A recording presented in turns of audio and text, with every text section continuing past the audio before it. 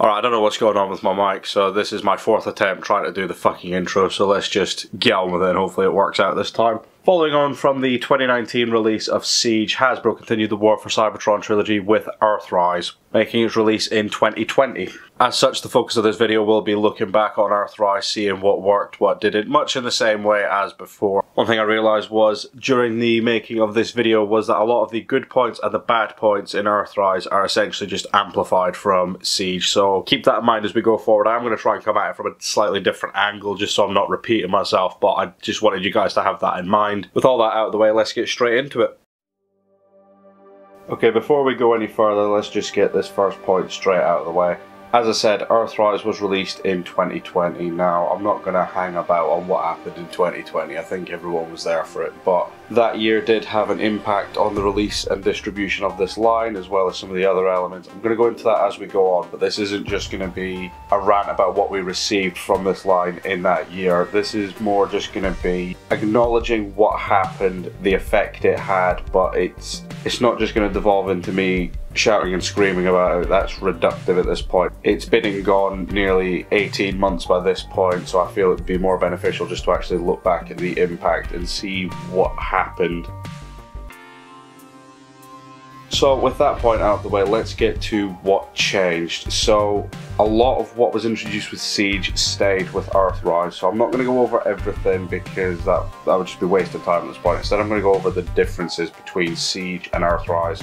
First of the changes to this line were the Battlemasters. So previously the Battlemasters all formed handheld weapons of varying degrees, so guns to melee weapons, whereas the Battlemasters in this particular line were now defensive tools, I guess you'd say. I don't know, they weren't weapons any longer, they were now shields. And granted, this was part of the new gimmick introduced with this line. No longer were we getting traditional targetmaster style Battlemasters, we were now getting defensive Battlemasters, which formed shields / ramps. Without getting into too much of personal opinion, I don't really have much affinity towards these. I own them just because they were a release and I wanted to support this particular size class because I've got a lot of love for legend scale stuff. But ultimately, from the offerings of micromasters, battlemasters, I do feel the Earthrise battlemasters were the weakest of what had to be offered throughout the trilogy.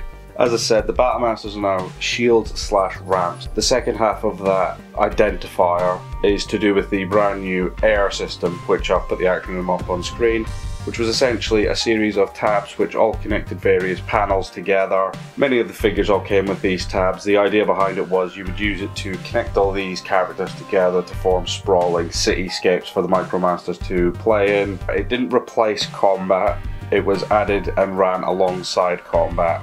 And it ties in very well with this next point, which is the weaponizers. Weaponizers have now changed from weaponizers to modulators. So we've now gone from characters who split apart to form weaponry and armor to now characters who split apart and form city pieces, ramps. It's hard to particularly define it as anything more than just building blocks. Legs now break apart and form ramps, they form runways, you know, you've got the center body forms a building. You've got a lot of moving parts going on with this. It's a lot more free than the weapon system, but at the same time it isn't, because what else can you really do with a lot of these pieces? It's not a change I hated. I feel like the modulators have got a weird charm to them, and whereas the weaponizers were adaptations of the Titan companion bots, one of whom makes an appearance in this line, the modulators are based off the old Micromaster facilities. So Ironworks was based off the old Ironworks, and Airwave was based on the old Overair, I believe.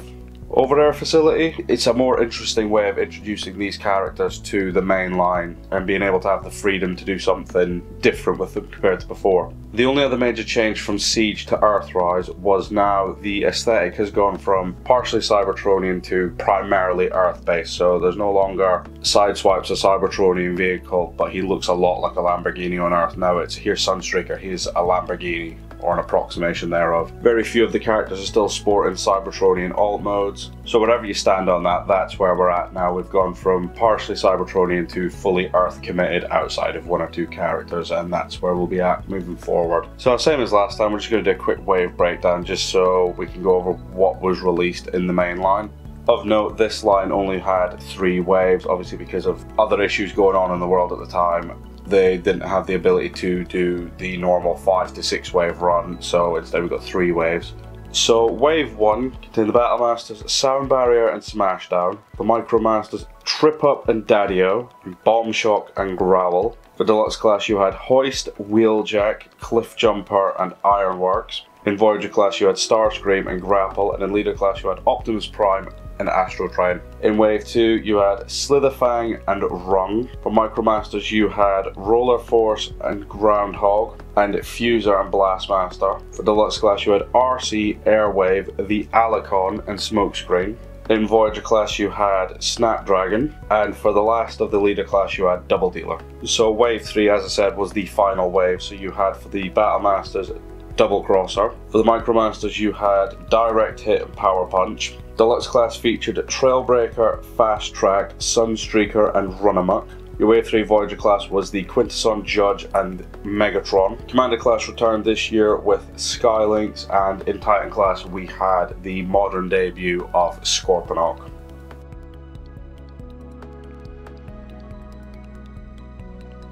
Alright, so contrary to popular belief, Earthrise isn't all bad. It has its good points, it has its bad points, as every line does. I think people just tend to pick on Earthrise a lot more just because of the external factors that surrounded it, so it makes it a bit of an easier target with its shortcomings. The first one being continuing to recognise obscure characters. So where Siege would take 1 or 2 characters that hadn't been seen in a long time, and 1 or 2 characters even from other lines, and bring them into the modern line, it decided to tap into the 80s and 90s history of the franchise. So through this line we got Snapdragon to accompany Apeface, we got Double Dealer who received his first new toy for the first time since Generation 1, I think. I know he had a repaint of the Thrilling 30 Blitzwing mold, but that didn't quite do the job as well as what this one does.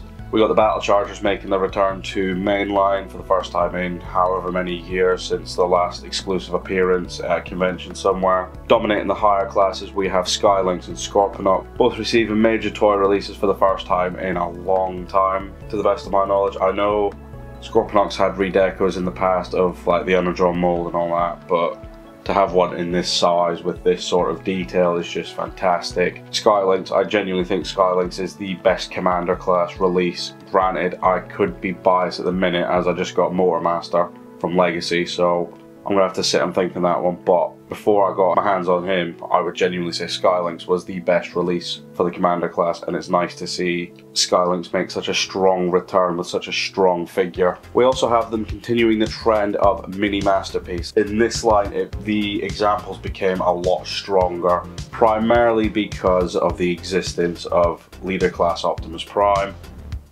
I see people say that he's overrated quite a lot, but to be honest, I think he's the best Generations Prime we've ever gotten. He does everything, he has everything, he looks the part, he feels the part.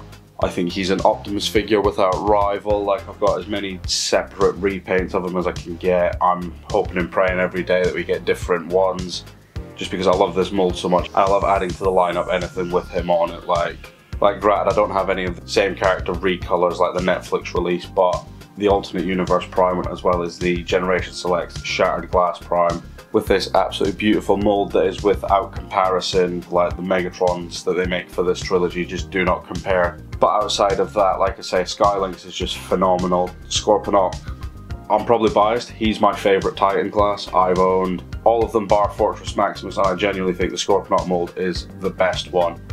He's the only Titan I've bought the same twice.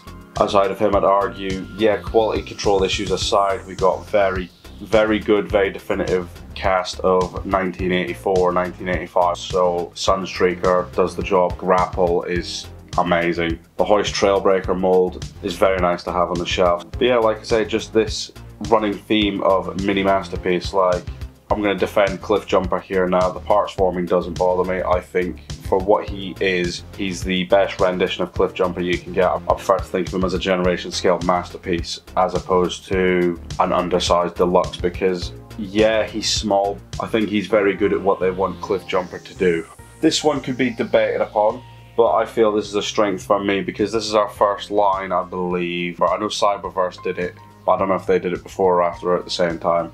But this is the first line outside of one figure in Energon to finally give us a toy of the Quintesson. We finally got Quintessons for the first time on what was nearly the 35th anniversary of the first appearance. Now, I can see the logical flaws with this toy. It's not very engaging, it's not very interesting, it's not that great in the grand scheme of things. Like, if you ask me where would I put it in a ranking scale with the other molds, it would probably be near the bottom, but I just can't get over the fact we finally got a Quintesson. It's nice to have something that isn't Cybertronian or human. You know, we finally got that third element, which is outer space, which is extraterrestrial, and I'd say they just wonderfully match the original Generation 1 appearance. Same as before, there's certain points in this, good and bad, which don't really quite fit into either, at least in my opinion. So first of these is the change in aesthetic. So as I said, we've gone from partial Cybertronian to fully Earth committed. Now on the one hand, I enjoy this because it gives us very model accurate figures that are just, they look like they've stepped right off the screen. I love seeing the comparison images to the old character models versus the new toys. But at the same time, it feels a shame just purely because we sort of began on this trajectory of we're not going to Earth, we're going spaceward, we're going to do something different, we're going to have other designs. Whereas now it's, no, we've gone to Earth, we've all got Earth-based vehicle modes. Yeah, like I said, one or two don't, but for the most part they all do. And to me, it just felt like a missed opportunity. I don't hate this. I don't love it. I enjoy it for what it is. This one is neither a strong nor a negative for me. With this line began the trend of repackaging previous line releases. As I mentioned before, you had Rung, you had Direct Hit and Power Punch, Smashdown, and you had Astrotrain. Yeah, that's right, they released Astrotrain twice and I still didn't buy them. I don't really take issue with the implementation of it in Earthrise, but I take greater issue for what it would go on to become. This was something that wasn't a problem here, but would later go on to become a problem as we progressed into the next phase of this trilogy. So I just wanted to get it out here now and just mention that before we progressed. So as I said, taking the good with the bad. Similarly to the good, the bad was very much a reflection of what came before it. So the first point I want to mention is quality control. I understand that it was difficult to get to places and actually like do the job at hand, but I think it's worth just going over that a lot of the quality control in this line just seemed to take a nosedive. I've seen multiple threads online about limbs being in the wrong place, i.e. 2 left legs. I've seen posts about paint missing, I've seen posts about figures falling to pieces, loose joints, stress marks. I want to say yellowing, but I don't think the yellowing technically began with this.